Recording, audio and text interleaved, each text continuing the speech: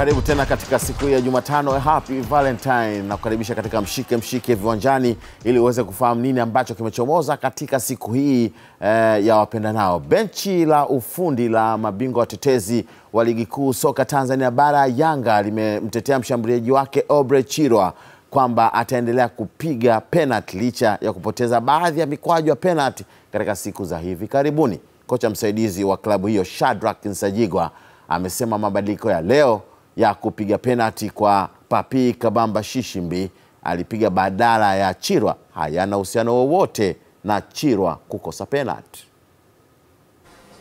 Ni wachezaji wenyewe maamuzi, kwa sababu huwa tunawapa uhuru. Kwa nafikiri labda yeye kujisikia leo, lakini mmoja kati ya wapigaji wetu wa penalty na yupo katika watu ambao wanatakiwa kupiga penalty, kwa sababu sisi tuna utaratibu. Kwa katika wale watu ambao labda ambao walikuwa wanajisikia leo, kama uliona kesi alienda akachukua mpira, ni mmoja alikuwa anatakiwa labda apige, ni mmoja wapigaji akaenda kampa Papi. Na Papi ni mmoja ambaye yupo katika wale list yetu ambao tunaitoa mtu ambaye anaweza kupiga penalty, kwa akacheza. Ina maana kama angekuwa Chirwa angechukua, angeweza kupiga. Training session yenu, yani katika upigaji wa penalty, Chirwa naamini kabisa, kwa sababu kila siku anakuwa na kipaumbele cha kupiga, ni moja kati ya watu wanaofanya vizuri. Mashabiki, maneno yamekuwa ni mengi kwenu nyinyi kama technical staff, ukiachilia mbali hizo tetesi zenu, imani yenu bado ni kubwa kwake na bado mtaendelea kuamini katika hilo, kama vile ambavyo message ameweza kuionyesha kwenye shati lake leo kwamba never give up.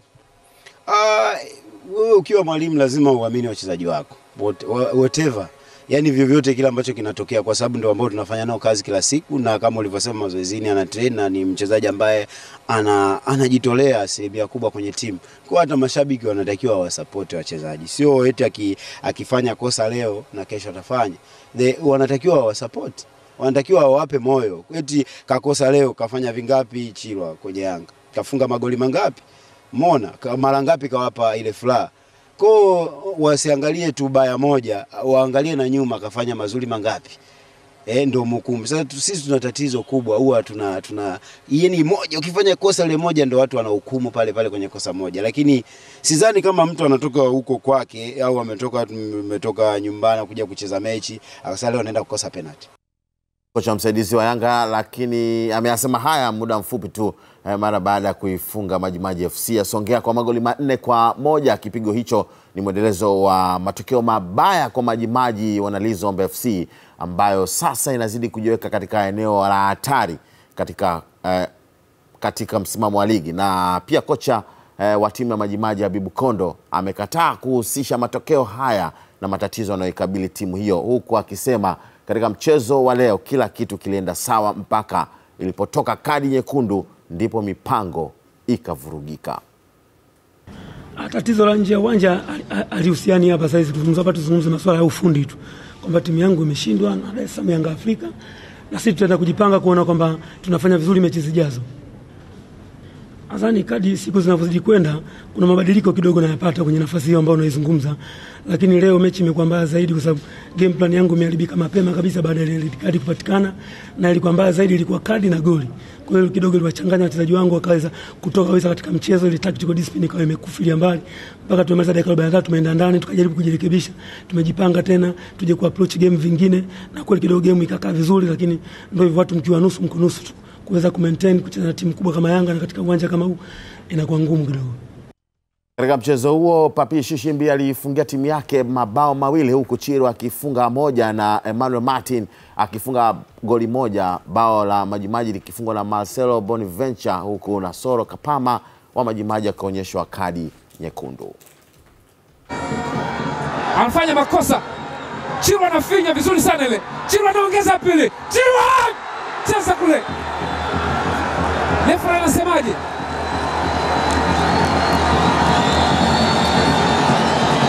Ni mkwaju wa penalty. Anajisachi kule nyuma.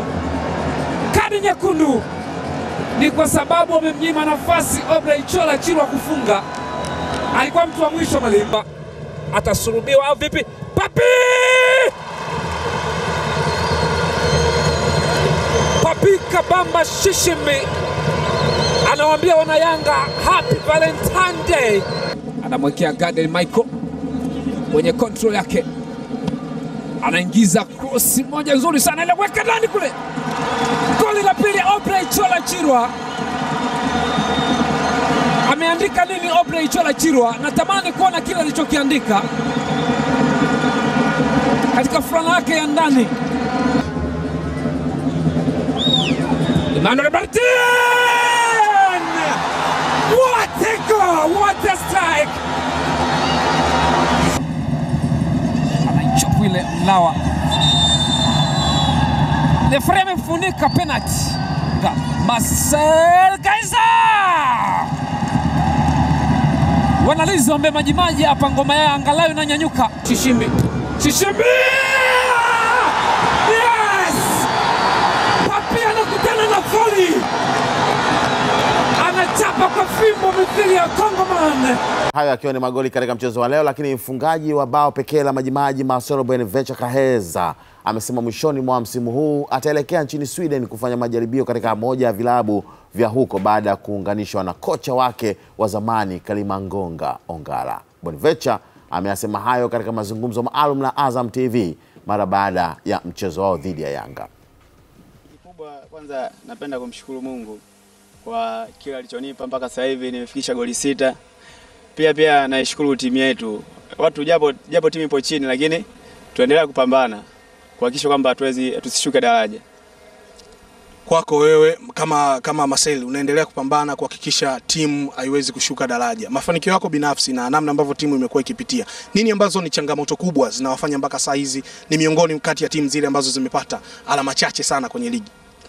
Kikubwa kwanza waamuzi wako fair. Ukiangalia kama mechi leo tumecheza hapa, penalty katoa, ndio katoa kadi nyekundu. Sisi tuliamia atatoa kadi ya njano pale, lakini angalia katoa penalty, katoa na kadi ya nyekundu, kitu ambacho hakistahili kabisa.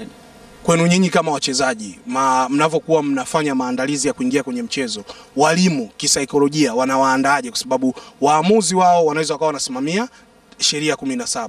Nyinyi kama wachezaji mnazipitia sheria 17 kufahamu kwamba ni makosa gani yanastahili red card, ni makosa gani yanayostahili kadi za njano, na mna ufahamu huo kiundani? Tunafahamu kila kitu. Ndio kama hivyo tu, waamuzi wenyewe wanaamua kufanya kama wanavyojua wao yani. Umeona? Kama yeye sio penalty kabisa. Mtu umempiga puani, yeye kaweka penalty. Umeona? Katoa kadi nyekundu. Sijui atatoa kadi ya njano. Kwako sasa malengo ya kuelekea kule ambapo unataka baada ya ligi kuisha, wapi matamanio yako unatamani kufika?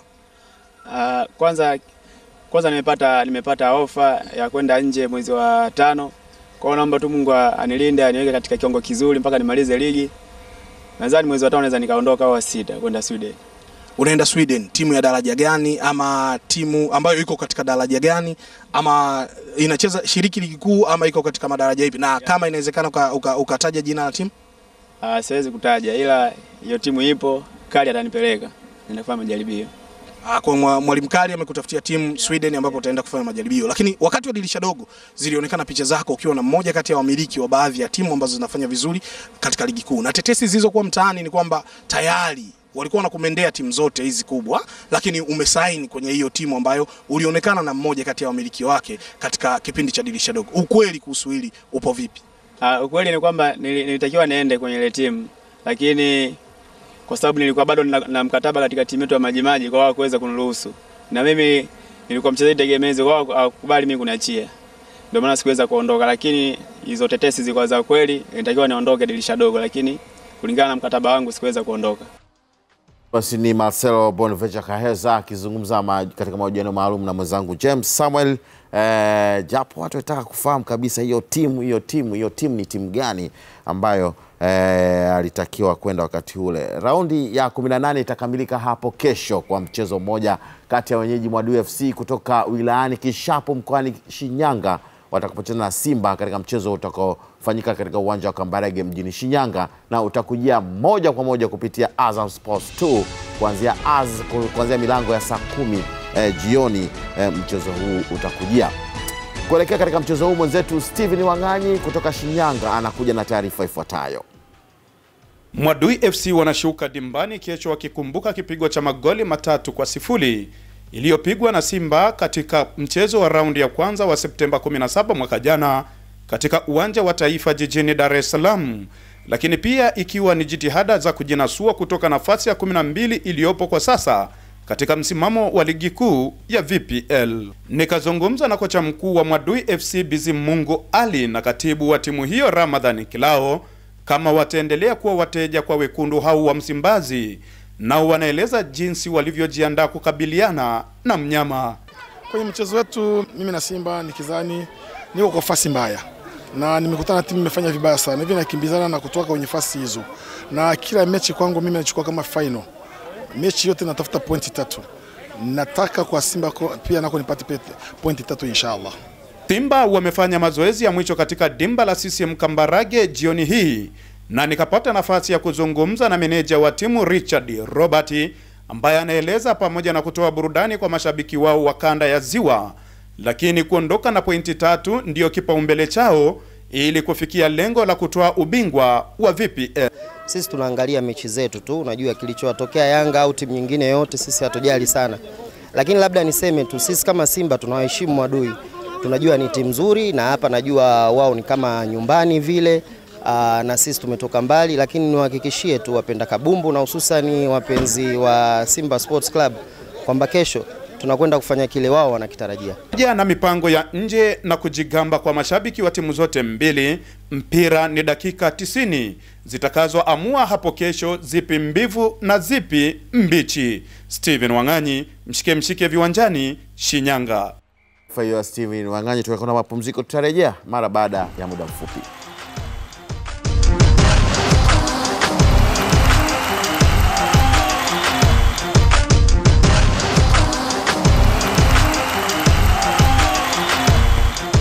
Karibu tena kwa mara nyingine tena, na sasa hivi naungana na mwenzangu Masud Lienye ambaye yupo katika uwanja wa ndani wa Taifa jijini Dar es Salaam. Kuna pambano la ngumi kati ya Mtanzania Mbabe, Dula Mbabe anacheza na Felix, na hapa ni mazungumzo yake kabla ya pambano hili. Masud Lienye katika uwanja wa ndani hapo, kama unanisikia unaweza ukaendelea. Naona shamla zinaendelea hapo katika uwanja wa ndani.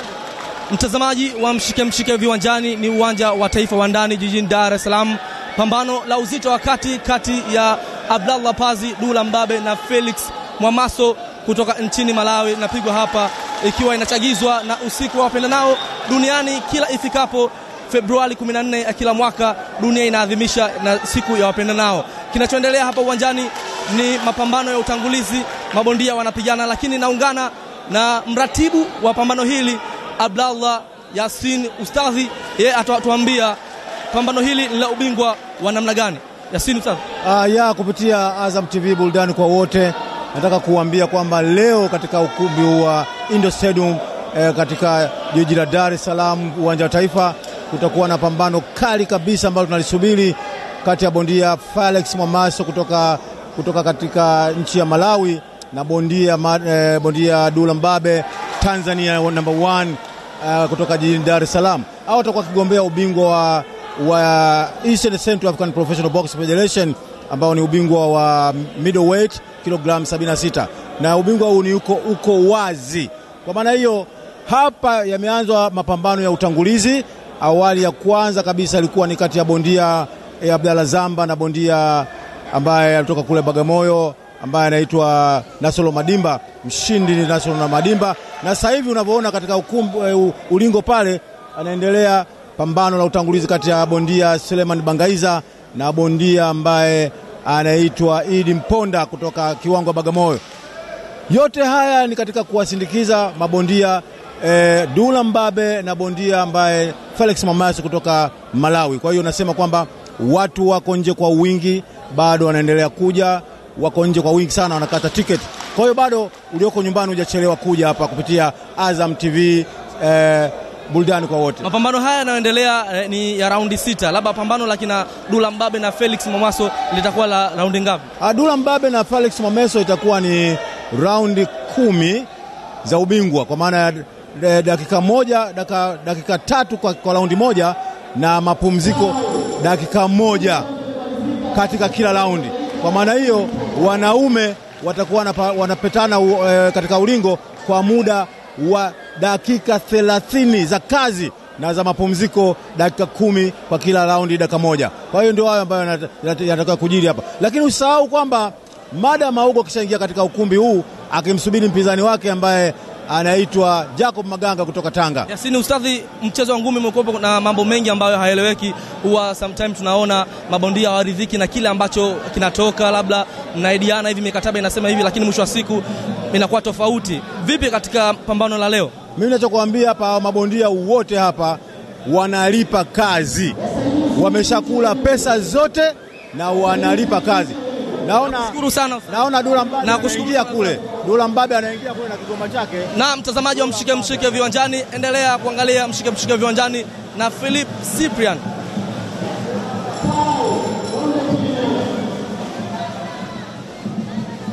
Masudi Lienye. Asante sana Masudi Lienye katika mpambano huo, na kama ambavyo umeweza kushuhudia ni kwamba Dula Mbabe ndo anaingia katika ulingo. Kwa hiyo basi hujachelewa pale katika uwanja wa ndani wa ngumi, uwanja wa ndani wa Taifa, utaweza kushuhudia pambano hilo kati ya Dula Mbabe, kama ambavyo umesikia ustadhi akisema Dula Mbabe anacheza na Malawi Felix katika pambano ambalo bila shaka litakuwa la vuta ni kuvute, na hasa ikichezwa katika ardhi ya Tanzania, na itakuwa vizuri zaidi kama ubingwa utabaki hapa. Kwa hiyo hivyo ndivyo Dula Mbabe anavyoingia. Hebu tuangalie kwa ufupi tu, alafu tutarejea tena na Mshikemshike Viwanjani.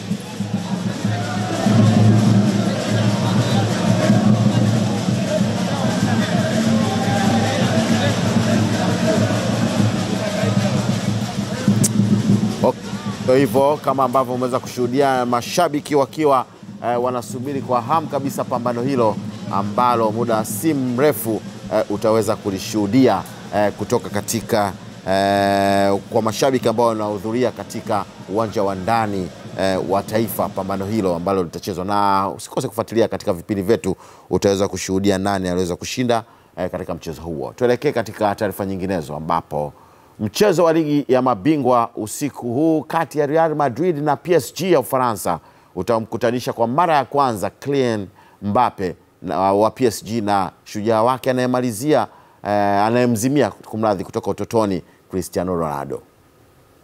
Disemba mwaka 2012, Mbappe akiwa na miaka 14 alialikwa Valdebebas, uwanja wa mazoezi wa Real Madrid, kujionea miundombinu ya klabu hiyo ili kama ikiwezekana ajiunge na kituo cha kuendeleza vipaji. Akiwa hapo, Mbappe akapata nafasi ya kukutana na shujaa wake Cristiano Ronaldo na kupiga naye picha. Aliporudi nyumbani, Mbappe alikipamba chumba chake kwa picha za Ronaldo alizozipata alipotembelea uwanja wa mazoezi na zile alizopiga naye. Rais wa Real Madrid Florentino Perez alimtaka sana Mbappe kutokana na mapendekezo ya Zinedine Zidane, ambaye wakati huo alikuwa msaka vipaji mkuu wa klabu. Zidane pia ndiye aliyempendekeza Rafael Varane. Lakini hata hivyo, mpango wa Mbappe kwenda Real Madrid ukashindikana na kijana huyo akaenda Monaco. Mwaka jana kijana huyo alikaribia tena kujiunga na Real Madrid, lakini mpango haukufanikiwa na akajiunga na PSG ambayo leo atashuka nayo Bernabeu. Kuelekea mchezo huu, kocha wa Real Madrid Zinedine Zidane amesema licha ya kuwa katika wakati mgumu, lakini hana hofu ya mchezo mkubwa kama huu. Kwa sasa tuna mengi, tukutane tena kesho katika mfululizo wa Mshikemshike Viwanjani. Usisahau kesho ni mchezo kati ya Mwadui na Simba, ni mchezo pekee wa VPL wa kuhitimisha raundi ya 17. Kwa sasa nikutakie usiku mwema.